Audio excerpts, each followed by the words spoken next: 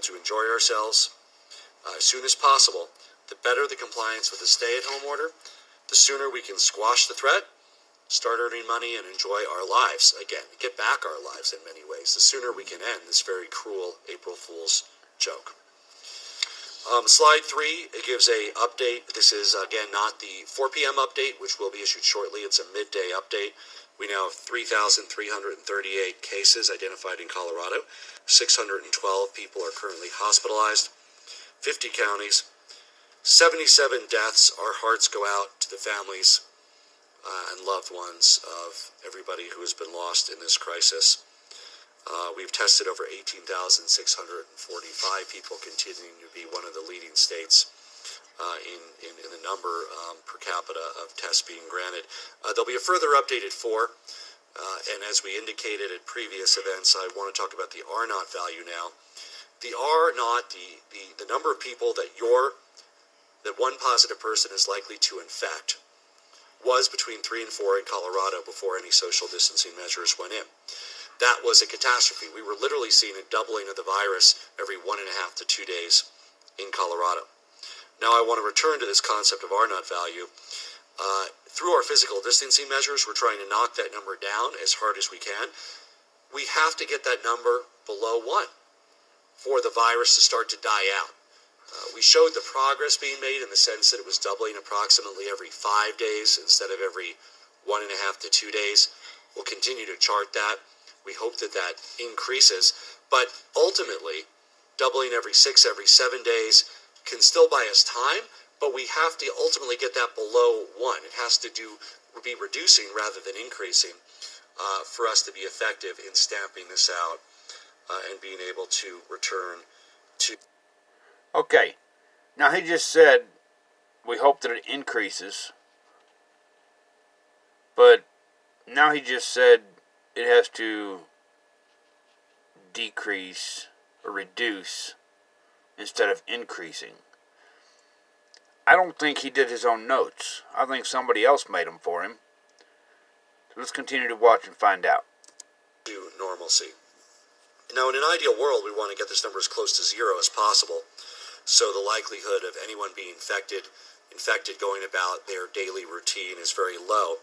But when the R-naught value is below 1, the number of people with the virus goes down rather than up, and that's clearly where we need to get. Now keep in mind there's a lag in what you'll still see the hospital beds go up, tragically the deaths go up because of the timing. So we're not anything close to an R-naught of 0 today, but let's just say for a moment that if somehow this stopped transmitting in Colorado, you would have additional people that were admitted to the hospital in 8 days and 10 days who had contracted it 5 days ago, who manifested symptoms and needed to go to the hospital a week later. And so you would still see that increase even if the transmission stopped. The transmission hasn't stopped. If we're staying at home, it's going down more. I hope you are staying at home. It's not just for saving the lives of others, it's potentially for saving your own life, and it's also for minimizing this horrific economic devastation and disruption so that we can get back to work and earn money and support ourselves and our families sooner rather than later. So we know right now we're doing this reduction in R-naught with a mallet, and all of my thoughts and efforts and our innovation team and others are working to get to a place where we can do that with a scalpel, where it's identify and quarantine rather than these devastating measures that impact every single one of our lives. We now go to the visual representation of R-naught. This shows an R-naught of 3, just so our viewers know what this means. One person spreading it to 3 to 9. This is why this virus has been so dangerous. It's extremely contagious, and that's why these extreme measures are being taken. Unlike, for instance, influenza, which has a great amount of resistance in the general population. A, people who've had their flu shots, but B, people who've had it and have had increased resistance because the pathogen has been out there. This is a novel coronavirus pathogen. There is little to none built up antibodies or resistance among the general population. That's why this is spreading like wildfire, just as the 1918 influenza did, when there was very little resistance among the population before the virus began. Next slide. I now want to, one of those 3 areas I talked about is our need for personal protection equipment. This shows what we have. What we have in our request that I outlined to Vice President Mike Pence in writing, that our congressional delegation is aware of and also in touch with the Vice President on, Senator Bennett and Senator Gardner. This shows by percent and by numbers the amount that we have of the different materials that we've broken down that are needed for this medical surge. What we know now is not only are we facing a healthcare crisis, we're also facing a supply chain crisis. It's hampered our abilities to effectively respond to the healthcare needs. This is a global supply chain crisis. Not only Colorado, not only United States of America, but the European countries and the countries across the world are all engaged in this mad scramble for equipment. I can't begin to express to you the frustration that I have about our inability to get the masks and supplies that we need into our healthcare system that usually cost 58 cents and are plentiful. Now, we know that the national industrial capacity will kick in. This is a short to medium term issue. Another reason that these extraordinary stay-at-home measures are needed, because in a matter of a month or 2 months, there will be masks flowing out of our ears. They'll be all over because the industrial capacity will be focused on that. But that doesn't help us for what we need next week and the week after.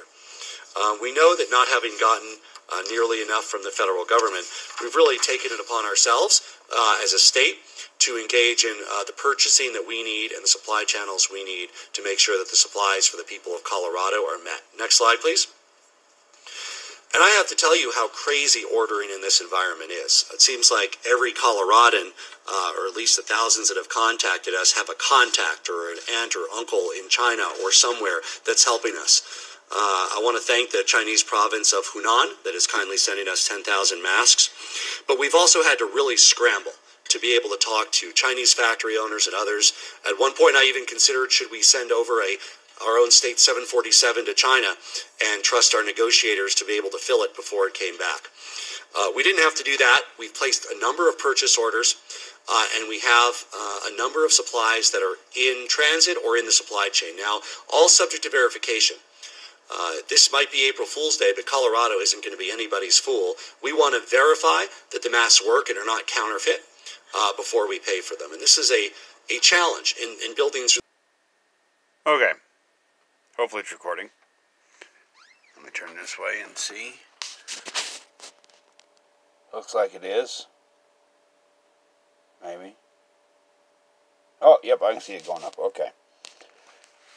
So, this is getting a little fucking boring. I hate news. I don't care for the state of Colorado that much.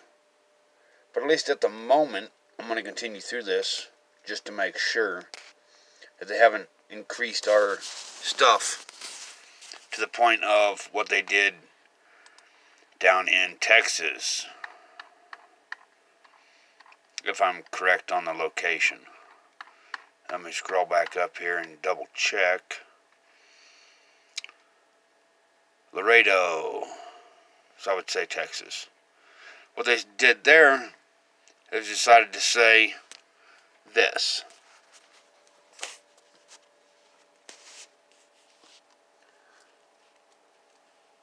Change the curfew order. A new rule about covering your face. Being told by a city of Laredo spokesperson that starting at 12:01 a.m. on Thursday, all persons who leave their house must wear a mask or bandana to cover or cover their mouth and nose or face a fine up to $1,000 to be determined by a judge. We've already gone over judges a long time ago in the courts and all that stuff, so we won't go over that again. Also, the curfew that was for minors 17 years and younger is now for all residents. So the curfew is now for all residents. Residents can't be outside their homes from 10 p.m. to 5 a.m. The fine is $50 to $1,000 and is an arrestable offense, exception for those that need to go out because they need to work. But they must provide proof. Police officers will use discretion. Now, I'm going to jump over to an email that my partner got to be able to go to work, to literally stand around all day and wipe down shelves and stuff like that at the Home Depot. Okay, that took me a little bit, but here's the letter.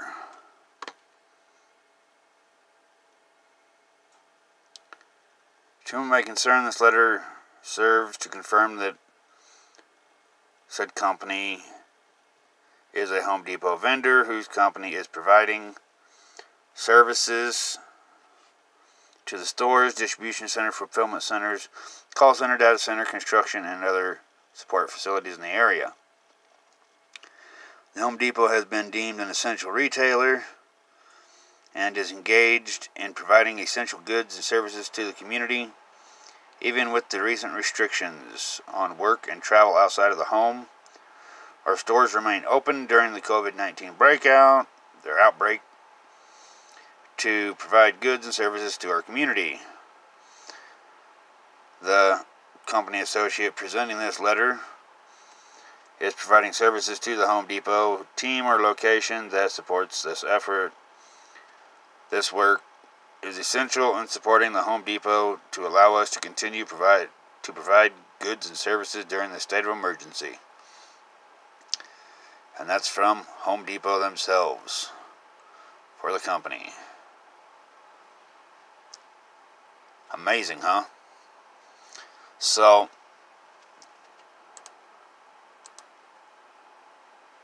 you know, they put up stuff like that. There's stuff like that going on. We already saw what the Colorado governor was talking about, and what kind of malarkey is going on. So, I'll end this, upload it real quick, and then if there's anything else about any new orders from Colorado governor, I'll put it up for anybody here in Colorado or those planning on traveling to Colorado will know before they get here or that already live here. Have a good day.